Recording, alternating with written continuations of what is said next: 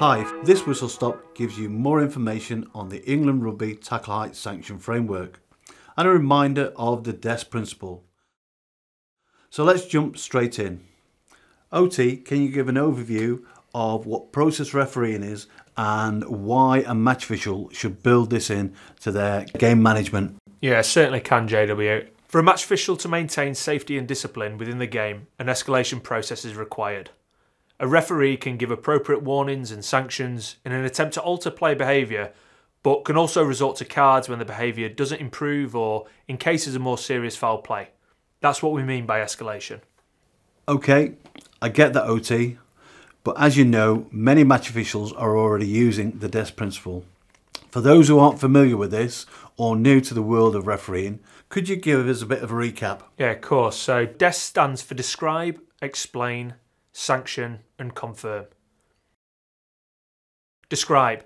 Think about what the individual's done, what have you seen and why have you stopped the game. Explain. Ask yourself why the individual's actions are unacceptable and what have they done.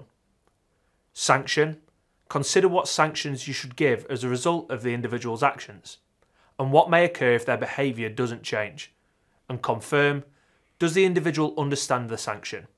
Can we allow them to learn and adapt? Thanks, OT. That's a very clear explanation of what DES stands for and how to use it.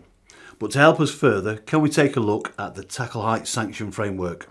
How can match officials use this in the middle of a match to help them achieve the right outcome when they're under pressure to make the right decision? Well, the first step's to study the Tackle Height Sanction Framework. This clearly lays out the thought process that any match official should go through when there's been foul play, either by the tackler or by the ball carrier. The match official should ask themselves the following questions. Has foul play been committed? What's the degree of danger? And is there any mitigation? As a match official develops their tackle process, and we should be thinking of starting low and are working our way up the escalation process. Let's take a look at some clips to help explain this escalation process and how it may apply to the DLV. Remember, as a match official in a live game, you only get one look at the action in real time from one angle.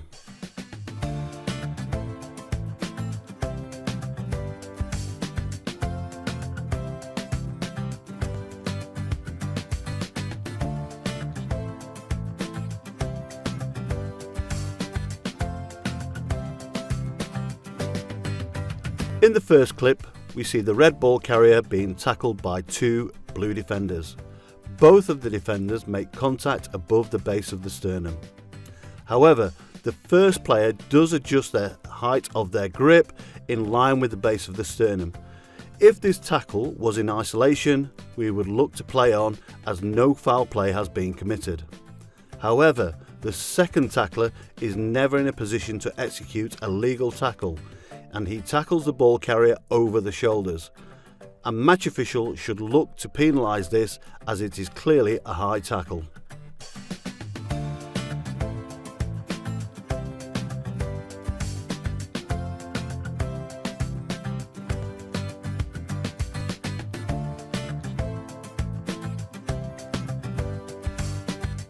In this clip, we see the red ball carrier make a break down the wing and the blue fullback tackles him illegally over the shoulder. Although no head or neck contact has occurred, there has still been foul play.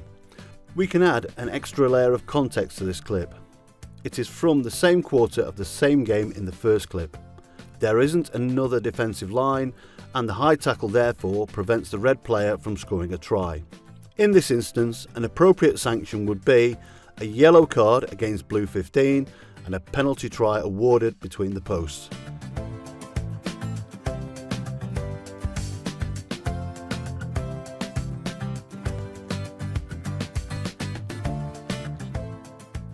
Within this sequence of tackles, we see a couple of good dominant and legal tackles by the red players. However, there is a late and high tackle made on blue 10 after he has offloaded the ball. Match officials should look to penalise this sort of foul play. If we apply the Tackle Height Sanction Framework to this scenario, we can arrive at the appropriate outcome. Has contact above the base of the sternum occurred? Yes. Which player initiated the contact? The tackler. Has foul play been committed by the tackler? Yes. What is the degree of danger? High speed, high tackle, high danger. Is there any mitigation? No. Therefore, a yellow card would be appropriate. So that it's clear, can you explain when and why a match official should switch from using the Tackle Height Sanction Framework to the World Rugby Head Contact process? Yeah, JW. So it's important to remember that the World Rugby Head Contact process is still going to be our go-to process for any situation where head or net contact's been made. That's because player safety is always our main priority in these situations.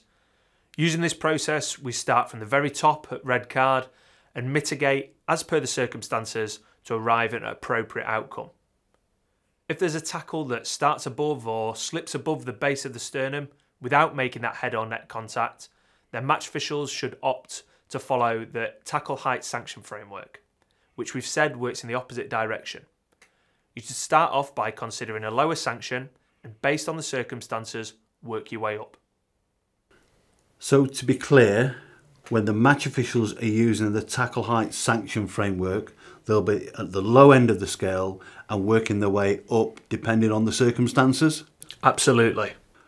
So there's clearly work to do to understand the Tackle Height Sanction Framework and the circumstances that warrant a sanction? Exactly, and it's really important that our community of match officials do this. To help, we've put together some examples of sanctionable offences. Let's clarify what's going on in each of these clips. In this first clip, let's take a quick look at a now sanctionable offence.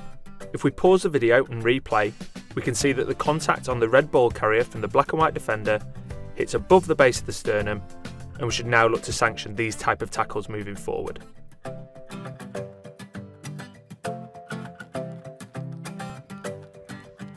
In the second example, we can see that there is head and neck contact made from the red defender. Rather than using the Tackle Height Sanction Framework, we should look to use the World Rugby Head Contact process.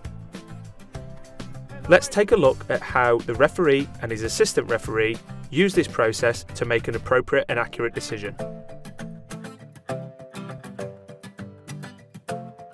Sixth red is coming across. He is cover, but there is somebody on his inside.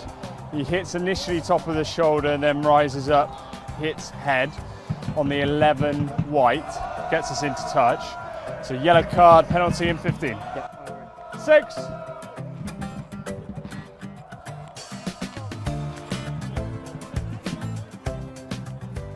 Okay, so we got him coming across, he hits shoulder first, rises up, takes it, hits head neck. Okay. So it's a yellow card, penalty in 15.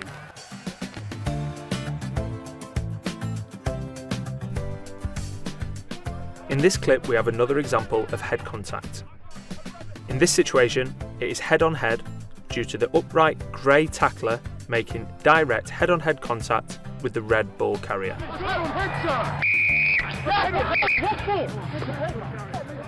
The referee and his assistant ultimately give a red card, but it's important to understand the process of how they get to that decision.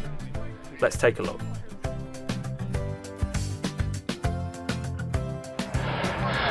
I've got head-on-head contact by the no-number grey player. Yeah. At this stage, I don't have any mitigating factors.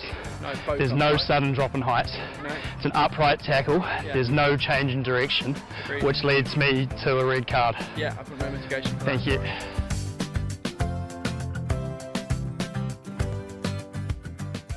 So we've got foul play because we've got contact to the head. There's no mitigating factors. There wasn't a sudden drop in height. There wasn't a change in direction. I've got no option. Thanks OT, that's been really informative. While there's been a lot of information to take in this whistle stop, where can match officials and others within our game go and find further information? So there's three main resources. Firstly, the England Rugby Tackle Height Hub. Secondly, the referee and rugby safe toolkits on Keep Your Boots On. And finally, visiting the World Rugby website. Those are some great resources, but have you got some handy tips too? So firstly, I'd start off by downloading the England Rugby Tackle Height Sanction Framework and the World Rugby Head Contact Process and getting really familiar with these protocols. You should try using the language in the flowcharts when describing your decisions to players. Secondly, go along to your local rugby club and help out with training sessions and practice your refereeing. Finally, help others in your refereeing environments by offering hints and tips by signposting them to the RFU Tackle Height Hub. That's a great set of tips, OT. Thanks for that. Cheers.